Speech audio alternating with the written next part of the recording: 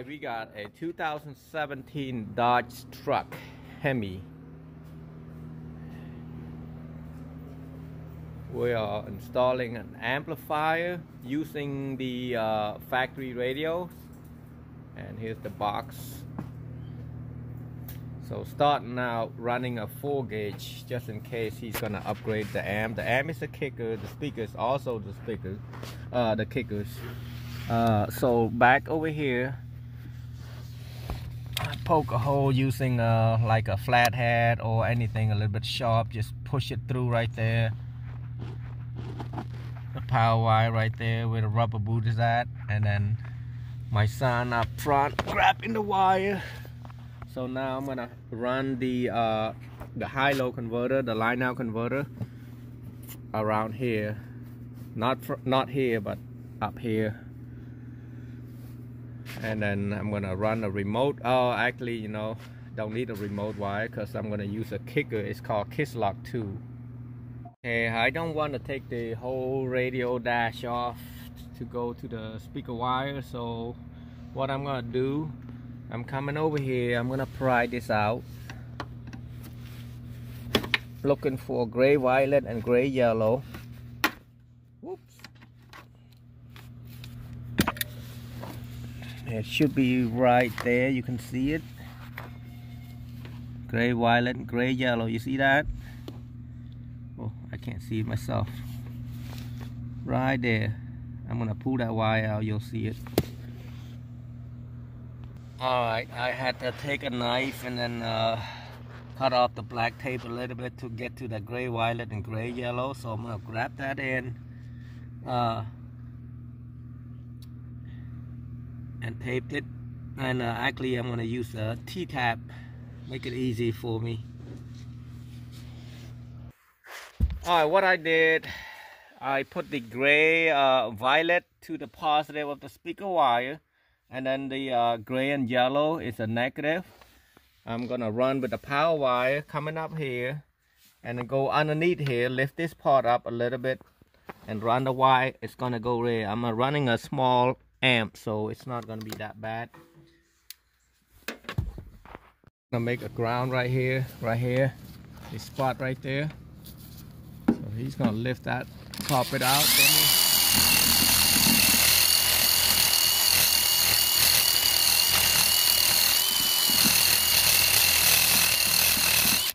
Right there, that's good enough right there, and then just self-tap it.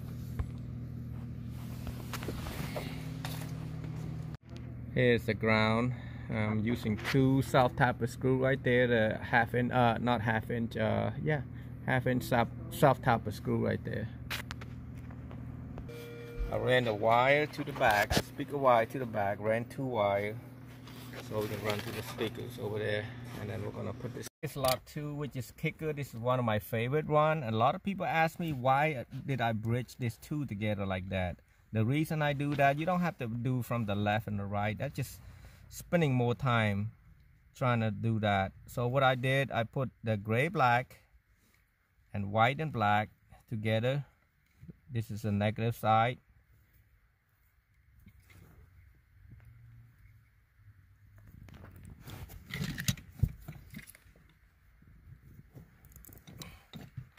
Like so, and then the gray and the white together because this is the positive side. And remember, we are not trying to play as a round sound. This is the subwoofer. We're not trying to have a surround sound. Most people ask me, why do I do that?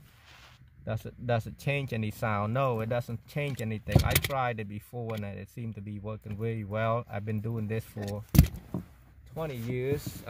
Well, this part right here that just came out not that long ago, so but it probably about what 15 years. So this is a speaker that I ran from the front. I'm gonna cut this part right here out. Want to make sure I have enough clearance right there.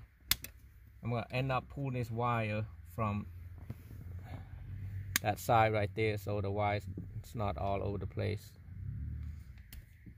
Cutting the red. Red is a positive, so I'm gonna red go to the white and black. No, white and gray, I'm sorry, white and gray.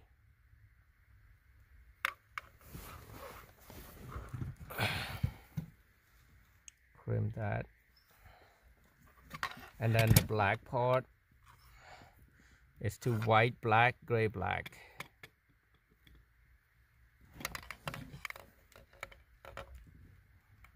That's a good thing about this line out converter made by Kickers. The pack is pretty good too. Now this blue wire right there, it's gonna go to a remote right here.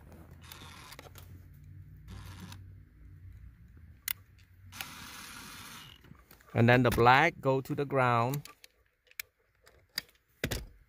Make sure it's not.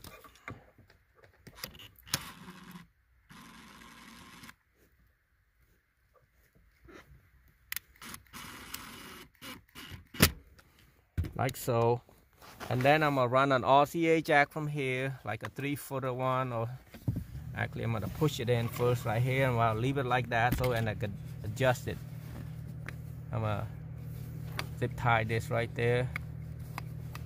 I know there's a wire ran over that side over there, but there's no wire underneath here. We're good right there, so we might make sure ain't nothing run, because sometimes they can run the wire right there. I'm going to put the blue to the red. It doesn't matter. They're all gonna sound the same. You can't tell. So, and then go to input right here.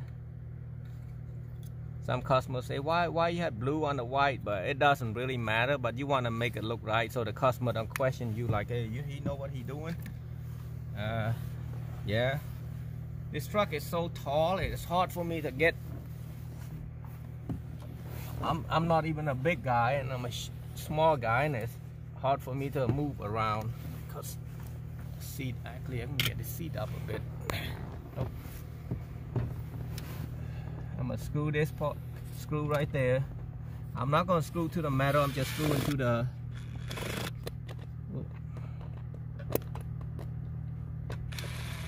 so it doesn't move.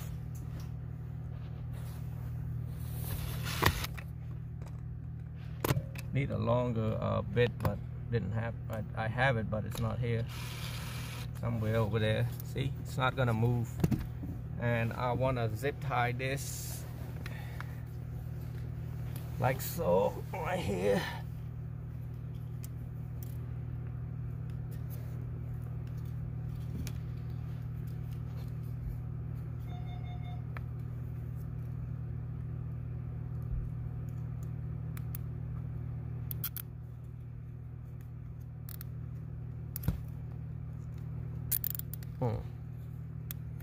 That, cut it, you can cut it later, put a screw right here,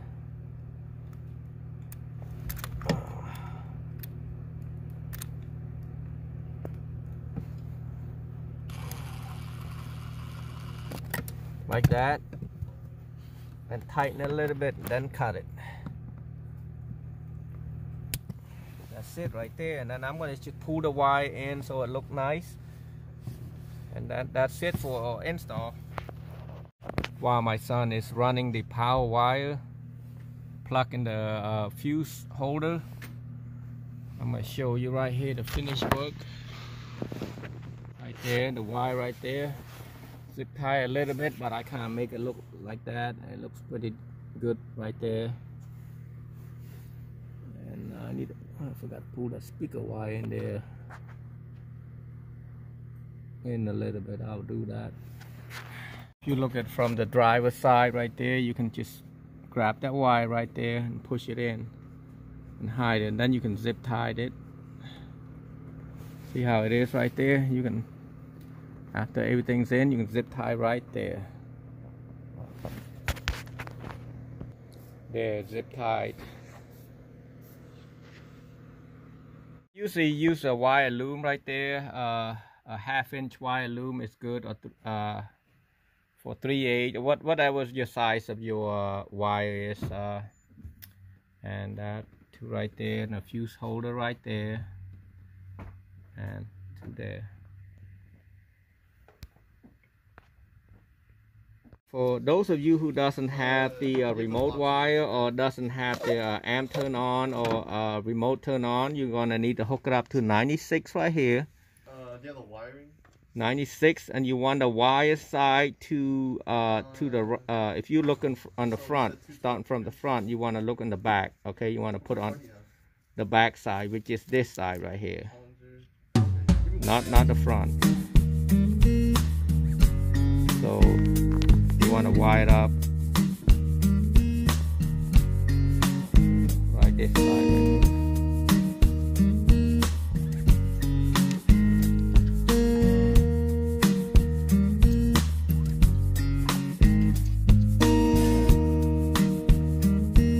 That's for using line out converter without the amp turn on. Guys, on the radio, make sure you don't forget clicking on audios right there and move it down to speed adjust volume. You need to shut that off. Okay, see how it go up to the right, it go up, you want it off. If you don't do that, you're gonna have issues. When you drive, it's gonna make noise. So just to let you know that part.